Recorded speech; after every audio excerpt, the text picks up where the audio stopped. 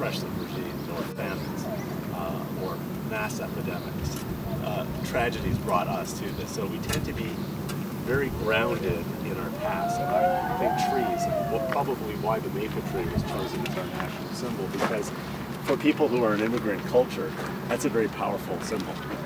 Often, the part of the tree we think of least or see least when we're looking at trees are the root systems.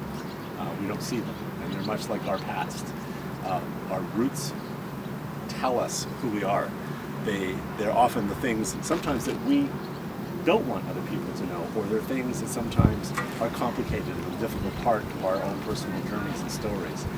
But our entire life is built on those roots. And if we live as Canadians, we want to cherish and value those roots, but we also want to celebrate what happens here.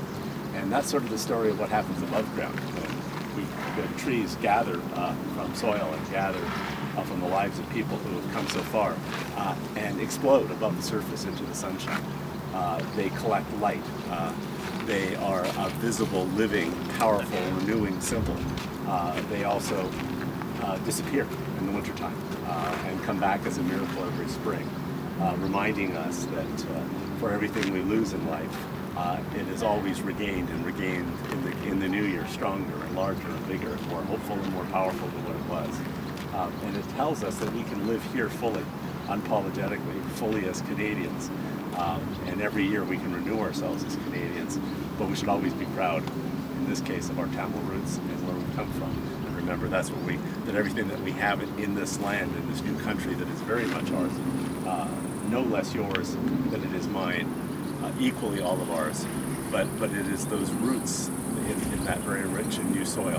That soil is very foreign to us at first, that becomes home to us, and we contribute to that. So I think when we're looking at the horrible genocide that happened on May 18th on the cow, where 40,000 people in Sri Lanka, 40,000 Tamils were told that these lands were safe, this was safe haven, and were carbon bombed and killed.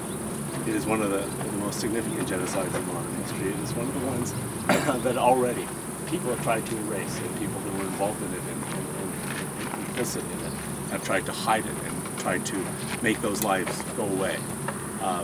Today we're celebrating Black July, where 3,000 Tamils were killed in riots, their businesses burned and their homes ruined. This is not an uncommon experience. You can name any group of people.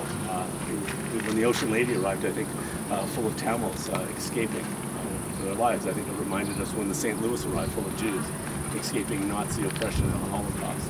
It reminded us that when the Sikhs and Punjabis arrived in 1911, trying to escape the attacks on the Sikh community, on the Sikh faith. People were escaping to come to this country because of attacks on who they were and the lack of that. So it's the pluralism of our society, I think, that's important, the diversity of our forests. We all live and coexist. As a matter of fact, we need that diversity. That diversity is important to our survival, to our resilience, and to our strength. So I think trees are very, very powerful symbols of that. And our ravine system is something that is unique.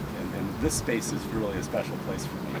And we made a commitment to each other that we would plant trees for every single person whose lives we've lost, and we would never allow any of the people who perpetuated these horrible crimes to ever get away with it, to ever be allowed to forget. And what a more beautiful way to remember something, rather than with a dead stone or something that is an inanimate object, but to remember every living life as something that is alive and that renews itself, that will get bigger and stronger and more visible the more we nurture it. And if you can imagine a forest of over 40,000 or 70,000 trees here, that's an extraordinary living gift to the people of Canada. It's a very strong statement about the roots, how Canadian Tamils are.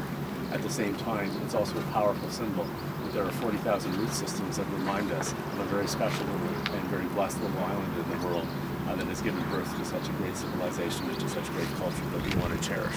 And the fact that trees live on sunlight, they live off the same sun that's shining tomorrow morning in Sri Lanka. Every time those trees, that sun passes over the trees, you're about to take a little burst of oxygen and Tamil energy back there, which can only do that country some good right now. So I'd just like to read the plaque. This plaque will be the first plaque of, I hope, what will eventually be 40,000 little monikers and memories of people. I'd just like to read what it says. It says, in memory of Black July 1983, to Mali Vai Cow.